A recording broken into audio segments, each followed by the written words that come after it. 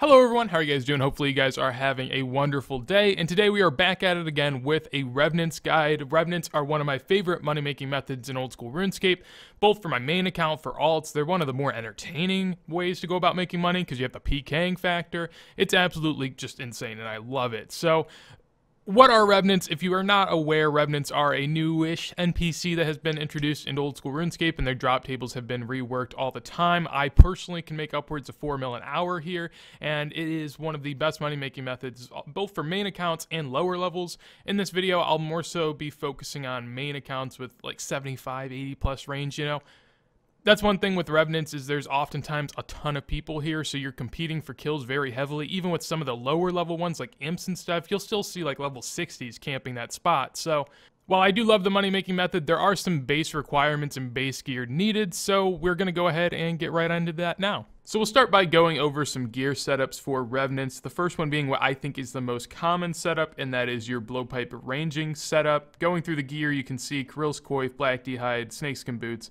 It's basically your best DPS that you're going to get for cheap range gear that you don't mind losing upon death.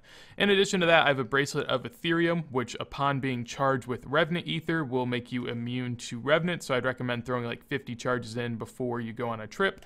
And then make sure to toggle absorption so it is on and you absorb the Rev Ether upon Revs dying. In addition to that, the Salve EI is very, very highly recommended, as I said earlier, and I'm also running with an Avaz Assembler. Now, you can upgrade this by using the crossbow, which is personally what I use when I am there. This honestly just increases the amount of kills per hour by an absolute ton, and is so easy to use. I really do enjoy it out here, and I think it makes it very easy to camp Revenants, so big fan of that. And then, I mean, really, I'd say you should probably range, but if you want to mix it up and throw in a melee gear setup, this is about what I run with.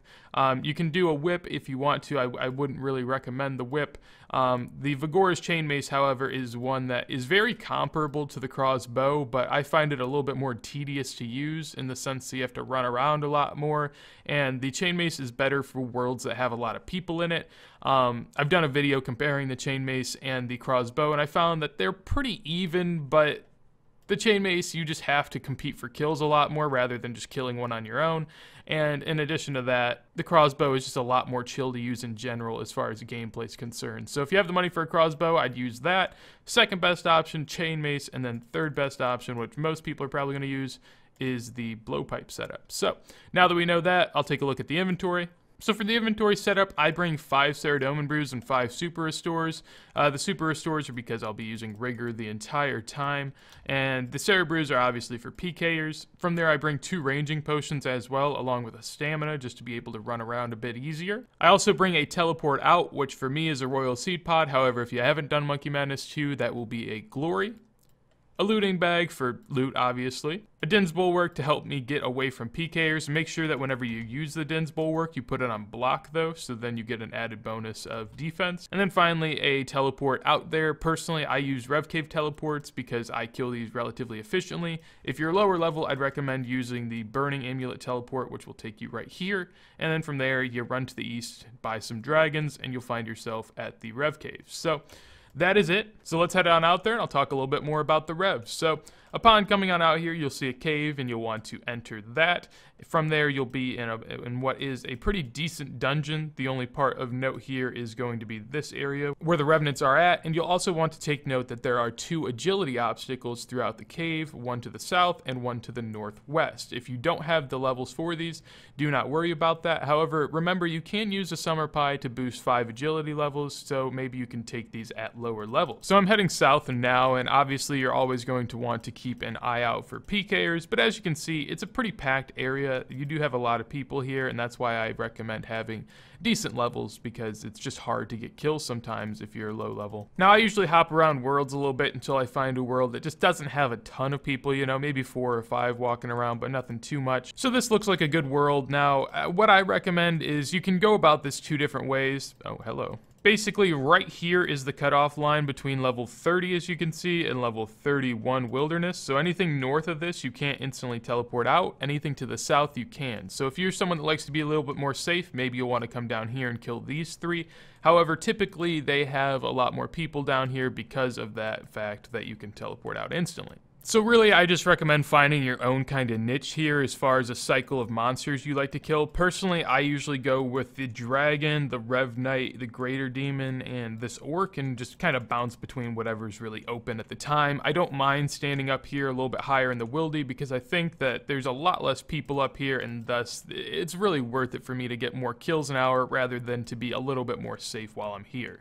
Obviously, you're going to want to keep your eyes peeled for PKers. Typically, you'll have people logging in either over here, coming from the south, or over here behind this little corner. Typically, I'd say that for the most part is probably where 75 to 80% of the PKers reside. So just kind of keep your screen looking over that way. Don't focus too much on it, but if you see any activity, be wary. So along the lines of knowing where the PKers log in at, you're going to also want to know your escape routes. Looking at the map earlier, as we can see down here where it is level 30 and below, you're going to want to teleport out. However, if you get TB'd before you teleport, it's a very long run all the way up here. The cave entrance is very important because the cave entrance is single way combat, so clans will typically hop off of you if you make it up there. So if you're down here, you're probably just going to want to hope that you can tank it on your long run all the way up here. If you're on the right side of the room from this arrow over, I'd say probably great for you to run up to the top of the cave as well. And typically what I do over here, because I think less people expect it, and because PKers are coming from this way typically, I like to run all the way over here because there's a chance that they can get caught on this wall, or even some of the little corners over here.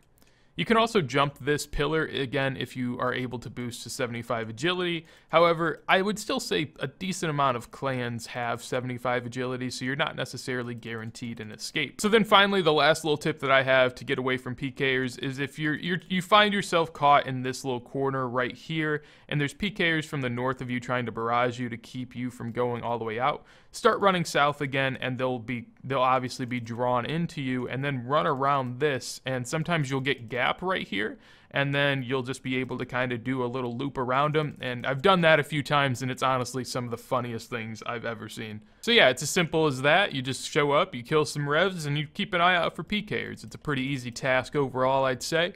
And in regards to PKers, I'd say I typically bank between around 700k in my looting bag, somewhere between 500k and a mil, depending on how I'm feeling at the time. If there's a lot of PKers out or not, it's just kind of a situational thing, really. And you may say, well, that's a lot of risk. Yeah, but there's no point in coming out here spending 30k on a rev telly, then getting 300k loot and running back. Personally, I just don't think it's worth your time if you're doing that. Maybe if you're a lower level where 300k means much more to you, I could see that, but for someone like me, I just like to get as many kills out here as I can and then head on back.